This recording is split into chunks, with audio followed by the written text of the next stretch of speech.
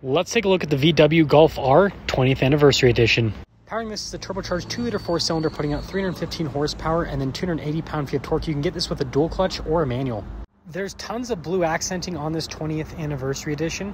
And I think my favorite piece is the mirror cap here and then the subtle R logo.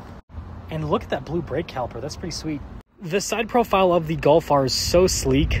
And I think a big part of that is the spoiler here in the back. And while we're in the back, look at these exhaust tips at the bottom. Now, not only do the seats look really cool in the Golf R, they're very comfortable.